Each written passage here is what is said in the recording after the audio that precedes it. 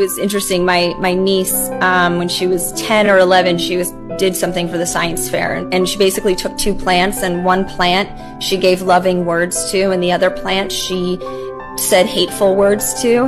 And in like a few days, the same plant, treated the same way with the same water, same light, everything, the one with the negative energy, or the negative words, it died. Like, it literally was like the soil dried up, it died, it was done. And the other one was like growing, like flourishing. And it's just so true that you emit this such positivity and love, right? So happiness to me looks like love and light.